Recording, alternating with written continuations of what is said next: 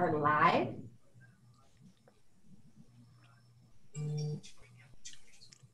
All right. Well, hello, everyone, and welcome to a special episode of the Advocacy Update podcast. My name is Clark Rockfall, the Director of Advocacy and Governmental Affairs for the American Council of the Blind. And not only will this be an audio podcast, but we are live and in Technicolor streaming. Geez, Kelly, where are we streaming? We are streaming on ACB Radio, and we are streaming video to YouTube, Facebook, and the ACB community.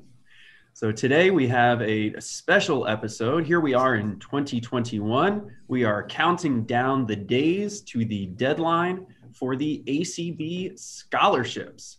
And I'm joined today by our scholarship chair, or chair of the ACB Scholarship Committee, Rebecca Bridges. How are you? I am doing well, Clark. Thanks for having me. Thank you so much for joining us here today. And Rebecca, it's crunch time for you and the committee, right? Deadline is February 15th. Yes, the real work begins after that date. Right now, it's crunch time for our applicants. But yes, we're very, very excited to get everyone's applications and get to work. That is awesome. And Rebecca, tell us a little bit about the ACB scholarships. And I guess let's start personally, because not way back when, just seems like just yesterday, you were an ACB scholarship winner, correct? I was back in the dark ages. No, just kidding. Back in 2003, the ACB conference and convention was to be held in Pittsburgh that year. And I was the recipient of a scholarship, and I always tell everyone that that was my first convention, so I had an opportunity to attend as a winner and to network, and it was such an amazing experience. I made so many new friends and jumped in with both feet, got involved in lots of different aspects of ACB, beginning with ACB students. And so Pittsburgh was my first convention as a scholarship winner, and ACB hasn't been able to get rid of me since. There you go. And geez, not only were you a scholarship winner, but here you are, like you said, we haven't been able to get rid of you. You're still involved with ACB. I believe you were an ACB intern as well. Yes. And ACB is just in your family's blood, right? Yes, it is. It is a family affair, and we love it. So yeah, coincidentally, I was an intern that summer as well. So I guess had two roles at the convention. I was an intern. I was also a scholarship winner. I forget which thing happened first in terms of me being notified, but yeah, it was a great experience to be, to spend a summer in the national office back in 2003 and get to know all the inner workings, plus be a participant in the scholarship program and to meet lots of amazing peers with amazing stories and, working on, their academic pursuits. And it was great. And Rebecca, the scholarship application is currently open. Yes. Folks can visit acb.org/scholarships to register and find out more information and complete the application. What is your role as scholarship committee chair? You said that the real work's about to begin. Yes. Well, so one thing I just want to step back and say about the application, for anyone who may still be on the fence about whether to apply, or maybe you're in the process of doing so. Everything is completely online.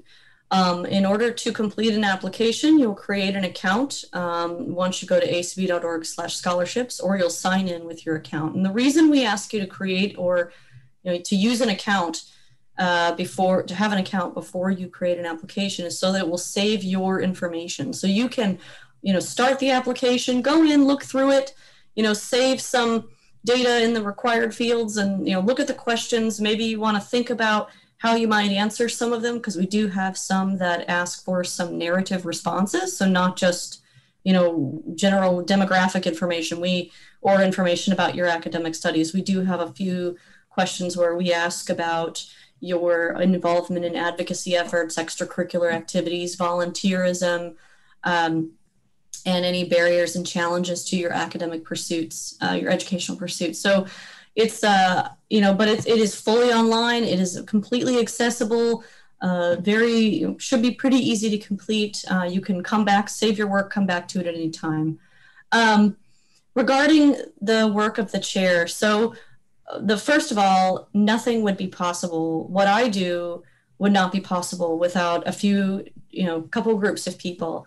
One is the staff in Minneapolis. So the Nancys are amazing, and they are the first line of defense. So they are the ones that receive the applications, and then the next, in terms of what happens next. So I will work with the Minneapolis office the way we sort of go through this is the scholarship committee itself is organized into subcommittees. So we have anywhere from 15 to 20 scholarships that we offer annually. And so each subcommittee has responsibility for a specific set of those scholarships, or a subset of those scholarships.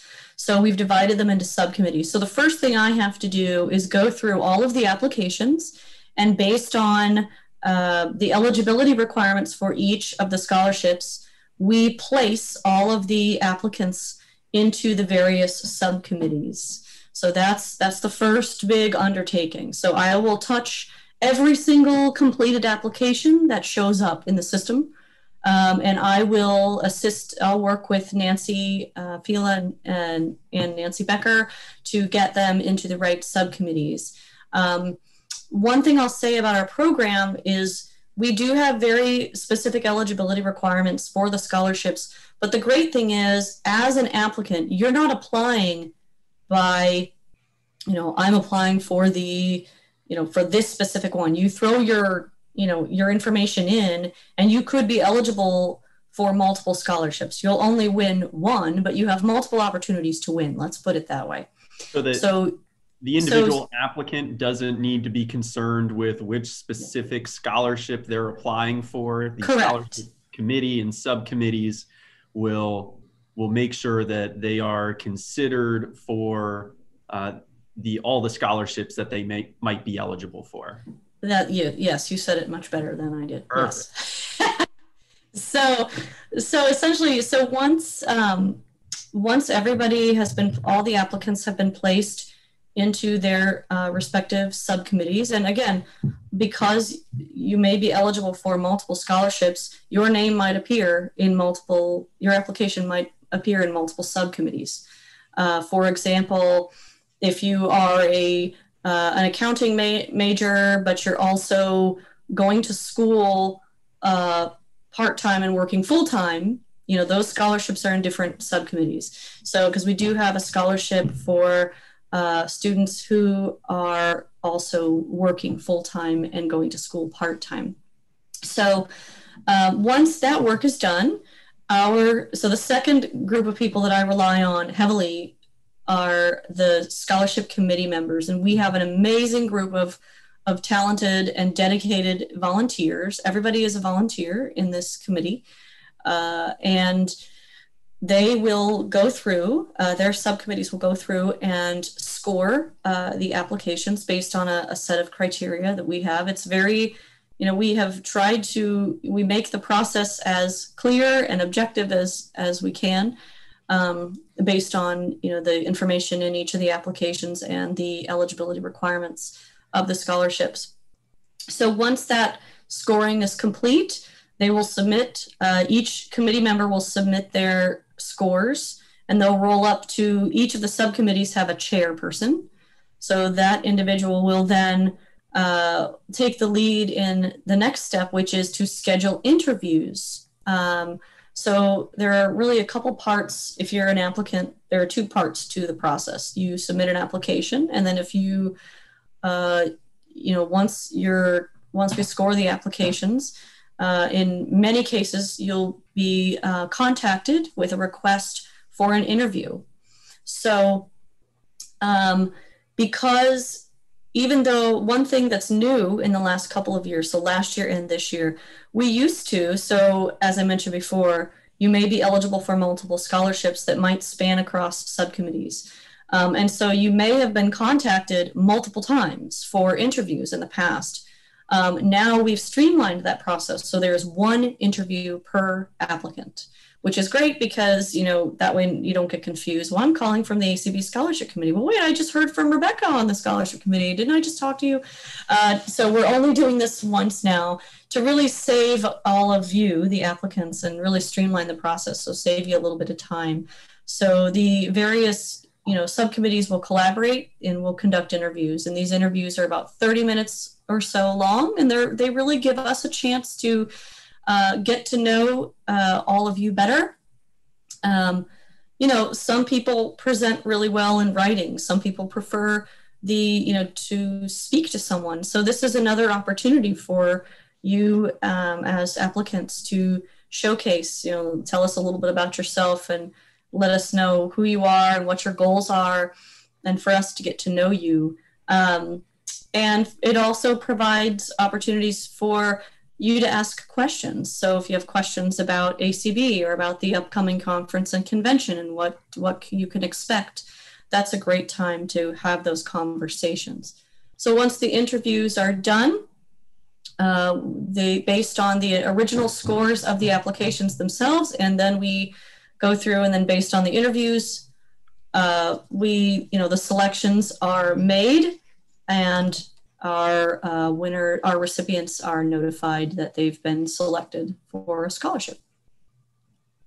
And Rebecca, there's well over 10 different scholarships that individuals might be eligible for, right? Whether they're studying general studies, music, computer science, business, engineering.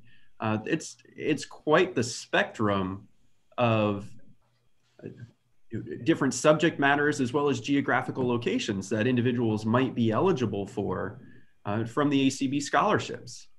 Yes, that's correct.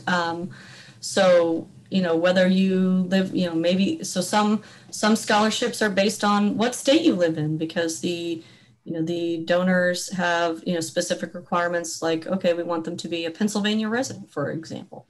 Others are, if you're a music major, if you're a social work major, if you're in education or rehabilitation, or if you are, in business, accounting, engineering, we've had, IT, whatever, there is probably a scholarship for you. So certainly throw your hat in the ring. We do look for a minimum of a 3.0 a grade point average. So that is something to consider. And also, again, some of those questions on the application are part of, what we look for. So, ACB is a grassroots organization. So things like volunteerism and advocacy, those things are, core to our mission and what we do. So we are looking for that. Obviously, we understand that if you are in high school, you might not have as long of a sheet of stuff that you've done, and that is okay. We understand that, and we give credence to that and acknowledge that as we are reviewing the applications. Yeah, and as Rebecca said, some scholarships are based off of geographical location. So hope your ears are perking up in Oregon and Pennsylvania. If you are looking into scholarships, check out acb.org/scholarships, and you might be pleased with what you find.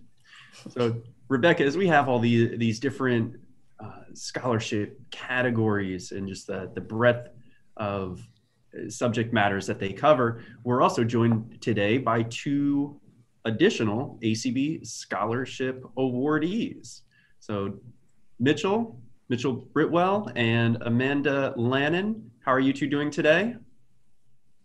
Wonderful. Thanks, Clark. Do you want to start, or do you want me to? Well, I was just looking for a hello right there. Oh, hello.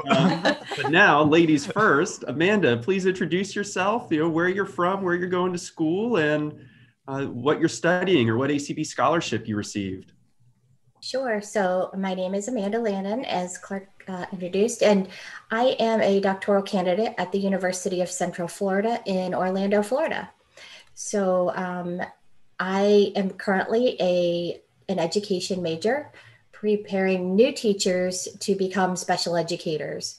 So my undergraduate is in communications and in special education. I taught here in Orlando in our public school system for almost 15 years. And then I returned to school to help new teachers gain the knowledge and the skills and go out and start helping our students in the classroom. So that's what I'm doing now. As far as the scholarships, I received, and Rebecca can give the official name because I always mess it up. It is the Qualls. Lloyd Qualls Memorial Scholarship. Thank you. See, I knew the expert could get it right.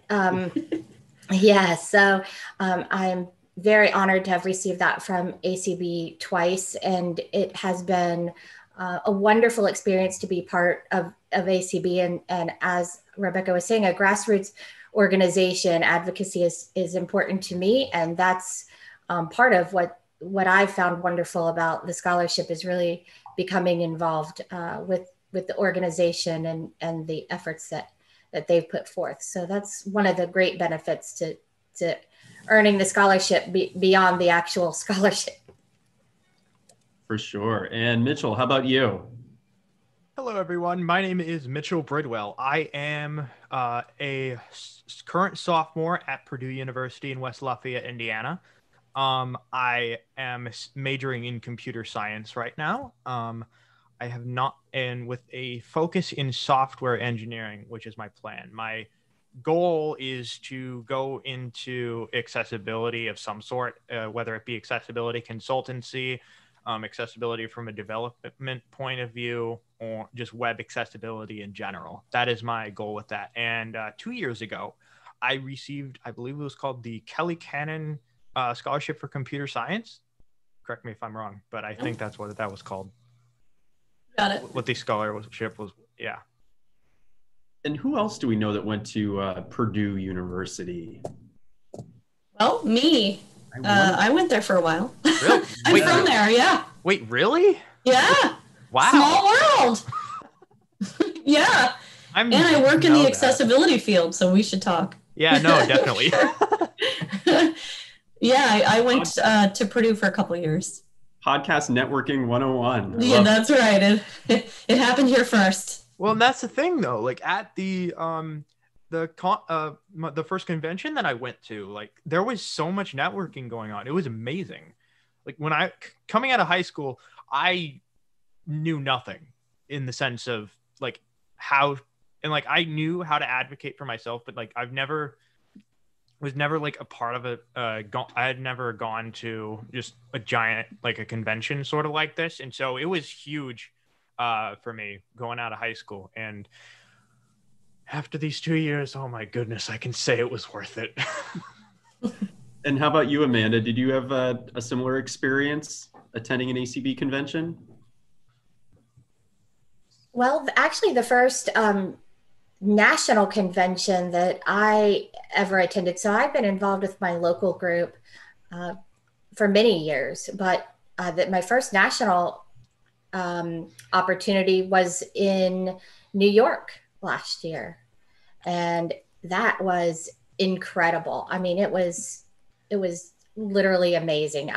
From everything from the networking to just listening to the different programs and the speakers, and just the opportunity to just be with other individuals with similar goals and different goals. Learning what else people are doing is just fascinating. So yeah, I really that's a really wonderful opportunity, is to get to know so many people from around the country.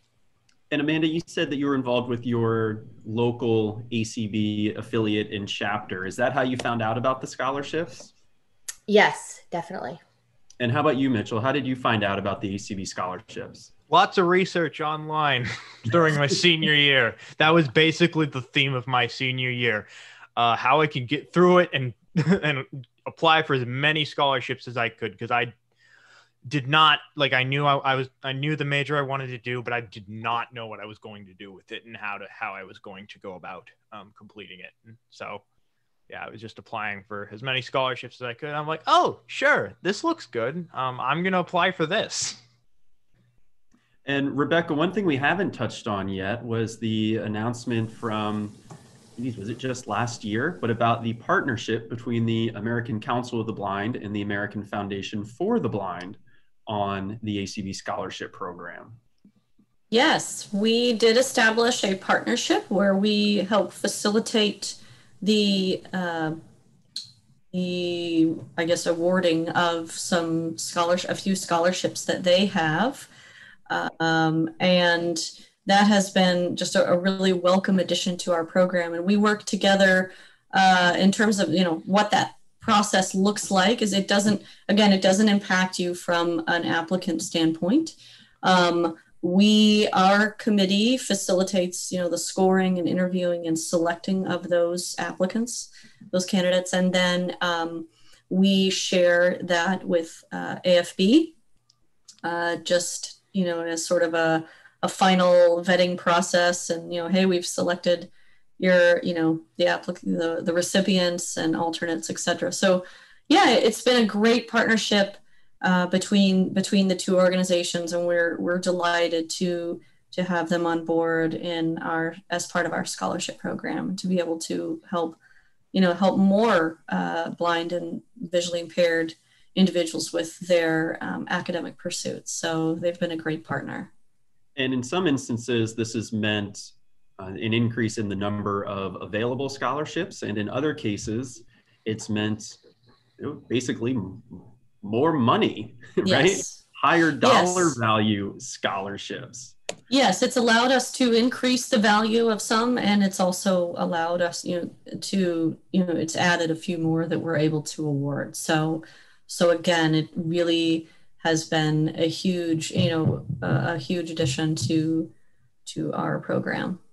And that really gets to the heart of the ACB mission, especially increasing independence and economic opportunity for people who are blind and experiencing vision loss, right? Indeed. I was lucky enough to come out of undergraduate with no student loans or debt.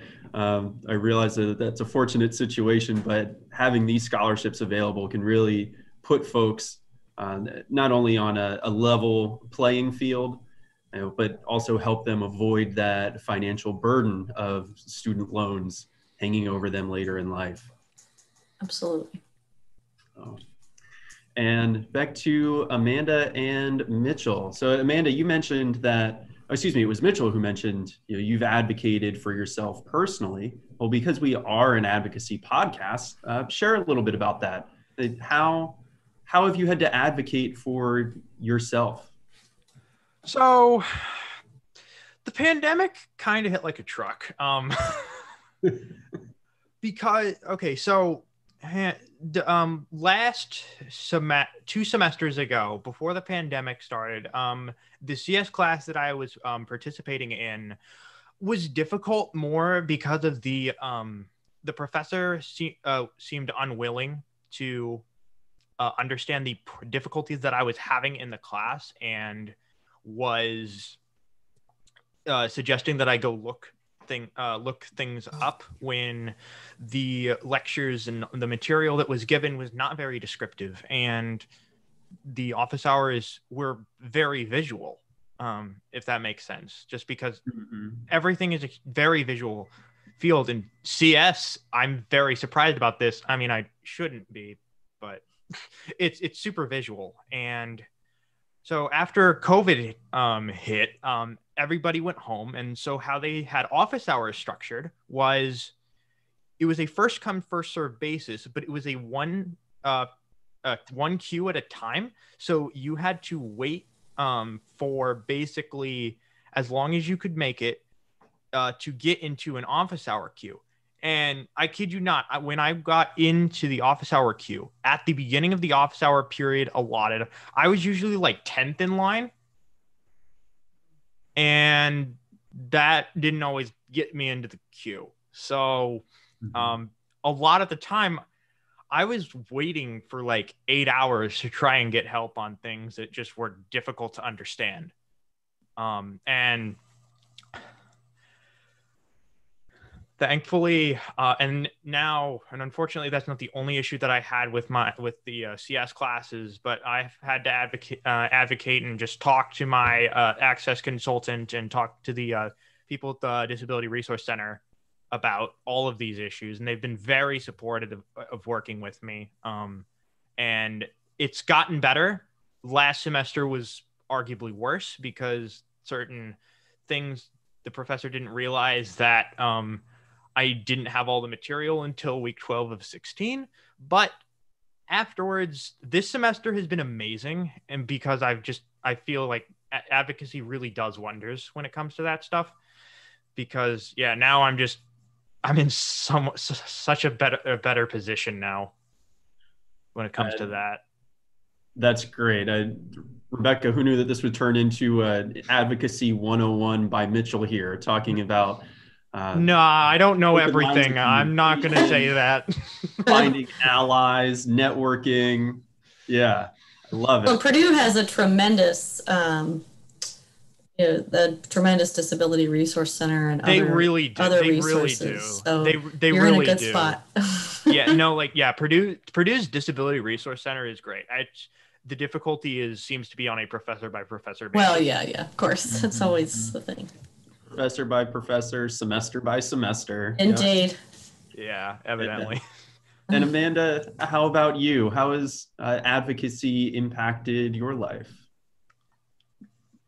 Well, so advocacy has been a huge part of my life. I would say my mom was definitely the best teacher in advocacy. She definitely taught me to do what I want to do. And if this plan is not helping me reach that goal, then it's not changing the goal, but it's changing the plan and how we're going to go about doing that. And advocacy is key and orchestrating that plan and bringing your goal to fruition.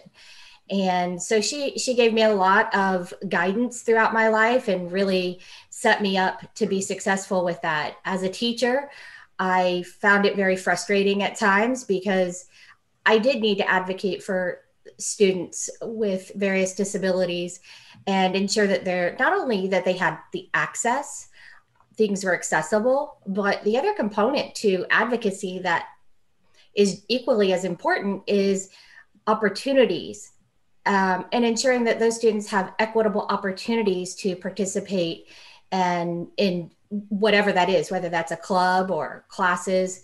And ultimately, that's why I decided to go back to UCF to get my doctorate and in teacher education. So with preparing new teachers to go into the field, I'm really also working on helping them to be advocates for those students that they're now teaching.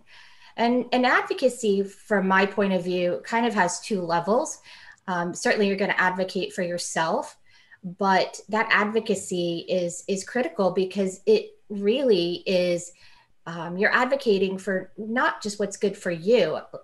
So with what Mitchell was saying with the professors, that professor is going to better understand what to do next. So Mitchell's advocacy is having a direct impact on those professors who are going to hopefully be able to improve as time moves forward. And so so looking at it, how it's benefiting you individually, but also how we're advocating to ensure that anyone coming beyond next in the class is going to have the same or better opportunities than you had. So that's kind of where I am with advocacy. I think I'm a big fan of universal design for learning and using those skills to set things up. We're never going to be able to meet every single person's exactly what they need. But if we shoot for doing the best that we can do and being open to taking feedback and say, hey, if this doesn't work, what way would work for you, and vice versa for me, who might need that accessibility, to come with not only like, hey, this is my problem, here's some ideas for a solution. So that's kind of my take on advocacy. That's awesome. I love it. So yeah, advocating for yourself can pay dividends for those who come after you. You can advocate for full system change to impact the broader conversation and landscape. Man, that's a lot of good stuff here. And I'm curious, I'm sure Rebecca's familiar with it, but the organization Teach Access, talking about universal design, but teaching accessibility to those who are providing, software and computer science educations for those same reasons that you were talking about, Amanda, in the education space, providing that instruction so that those individuals who will be in charge of molding the opportunities and the minds of the future have access to the tools, materials, resources, and knowledge that they need to make a big impact on their students and what comes next. So, yep. Rebecca, a part of advocacy and self-advocacy is telling your story, sharing your story, and completing that scholarship application, right? Indeed. Yes, we do ask a few questions in the application, two specific to advocacy. One is dealing with, is asking about overall what kinds of advocacy efforts have you participated in, and what was your role in those activities. I mean, this could be, it doesn't have to be blindness specific. I mean, it could be any initiative. And then, we ask, what were the outcomes? What was your, role in those activities? And what did you learn from the experience? Those kinds of things. And then we have a separate question regarding self-advocacy. So kind of like what Mitchell was talking about. So we do kind of approach it from a couple different vantage points.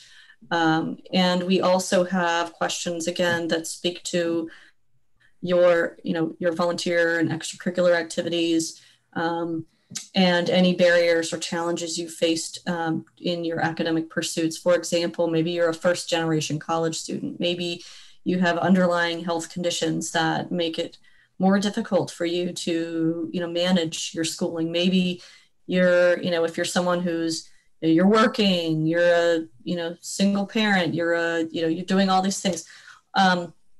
We want to know your story. And I think, the application is our first, glimpse into who you are.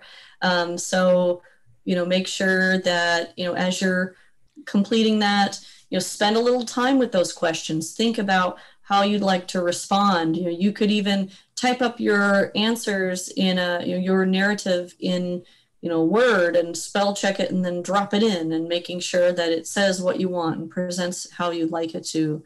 And again, because you have the opportunity to save your work in the application, you can always come back to it before you submit it as well. So, yes. Rebecca, every year there are folks who, due to whatever circumstances, never come back and finish, right? Yes, I believe there are. Yeah. I know right now we have a lot in the system that are not finished. So I hope if you're listening and you're one of those, make sure you finish by February 15th. So that is a week from today at 11:59 Central Time PM. And hey, if you're on the East Coast, that's an extra right. hour. Bonus hour. That's what I like to hear. Yes. So Mitchell, I'll start with Mitchell. Mitchell, what advice would you give to folks who are either considering applying for an ACB scholarship, or those who have their application 40, 50, 60% complete? Well, I would just first off finish it. That's I don't think you'll regret it. But also be yourself. For me, I feel like that helped me, because I've always tried to be as honest about who I like, my experiences and my past and like my everything. Like, I feel like just being yourself and telling people who you are is, and I know this is pretty cliche because everybody says this, but it's true. Like, it's really true that, like, people want to know you. Just show them who you are, and that will definitely help. That's great advice. And Amanda, any thoughts for folks who are either considering or have partially completed the ACB scholarship application? Well, at the risk that this might sound very teachery, I would definitely say, echoing what Rebecca said, spell check, read what you've written, and just make sure that it tells you, and then I'll echo Mitchell, it tells your story authentically, who you are and what you're passionate about and what you want to do with that passion moving forward. I would say that they're not looking for perfection, but they are looking for someone who has a goal or a mission, and they're ready to pursue that. And how this scholarship is going to take you to that next level to accomplish whatever that goal is you have in mind. So if you haven't applied, definitely go out there. You can't turn something down that they haven't given you. So there's no negative or drawback to applying. So you should always put yourself out there. And if anything, every time you put your name out there and communicate, you're building that network that you are going to need later. So even if you don't get a scholarship, you'll definitely make some contacts and have a bigger network. So that's my advice. I like it. And as the great one, Wayne Gretzky said, he missed all of the shots that he never took, to paraphrase there. So, complete that scholarship application and then see what happens. At least enjoy the process. Anything else, it's a learning experience. So, well, here we are towards the end of our podcast. So, Rebecca, any closing thoughts or final information that our potential scholarship awardees need? Well, don't forget the deadline is next Monday evening at 11:59 Central. Make sure that you have all of your documentation. So in addition to completing the application, we do, as part of that, so in addition to just putting your responses in, we do ask for a transcript. We ask for 2 letters of recommendation. And if you are just transferring into a new university, or you're, an entering freshman, make sure, or you're entering grad school, make sure you provide that proof of acceptance. That doesn't have to be provided right away. You may not have it yet, and that's okay. That's one you can follow up with later. But those letters of recommendation and the transcripts are definitely required. The other thing is, as you can imagine, those of us who are reviewing the applications are blind or low vision. So we do ask that when you can, to provide all of that documentation in an accessible format. For example, taking a PDF and scanning it and putting it up there makes it a little tricky for us. And if we were to ask Nancy and Nancy to convert all of those files for you, hundreds and hundreds of them, that would be quite an undertaking for that team. So when you can, please provide that we do ask that you provide it in Word, preferably. And in terms of the letters of recommendation, you can do that by asking the people who recommend you to provide those to you, and you can upload them, or you can provide their information to the national office and they can, facilitate it that way. The other document that you will need, and I nearly forgot, which is probably one of the most important things, and that is a certification of legal blindness, or like an eye report, essentially from an ophthalmologist, an optometrist, or a physician. Being legally blind is a requirement, is an eligibility requirement for all of our scholarships because we are the American Council of the Blind. So do make sure that you have that. That does not need to be in Microsoft Word. So please don't worry about that. We know that, basically the office, what Nancy and team will do is they will just go in and validate, verify the information for us and let the committee know that that box is checked, right? So don't worry, it's not as important to have that document in an accessible format, but the letters of recommendation, we do look at those. The transcripts we also look at. So to whatever extent you're able, we would really appreciate it if you would help us out by making those accessible. We know that, like you, we encounter these same issues. So thank you in advance for that. But we're very, very excited. Again, you can't lose. You gotta put your foot out there, put your best foot forward, apply for those scholarships. We'd love to hear from you. We look forward to the opportunity to meet you. In addition to the financial assistance that you'll receive, it's a great opportunity to get to know a whole bunch of awesome people who are blind and visually impaired, just like yourself. And those opportunities are amazing. And the friendships that form in this organization, and, ACB is like family to my family. And so, there's a component there. So if you are a recipient, in a non-pandemic time, we would fly you to the conference and convention, your expenses would be paid. But in these times, we'll have to settle for virtual, but there are plenty of opportunities, whether virtual or in person, to connect with the organization. And that's another huge, huge, huge win of this program. So get out there, get your documents together, and get online and send in your stuff. We're looking forward to getting to know you. That's right, folks. We're getting down to crunch time here, especially with those documents that you have to produce and upload. Man, a week almost isn't enough time. And certainly if you are listening to the audio version of this podcast, which will drop on Thursday, February 11th, man, you're cutting it close. And in fact, you're probably a lot like me, procrastinating and waiting to the last minute as a college student. So, it does. Sometimes it works. Sometimes you wish you started earlier and listened to Amanda and Rebecca. And all those others out there telling you to get stuff done early. So again, the scholarship information is available on the ACB website at acb.org/scholarships.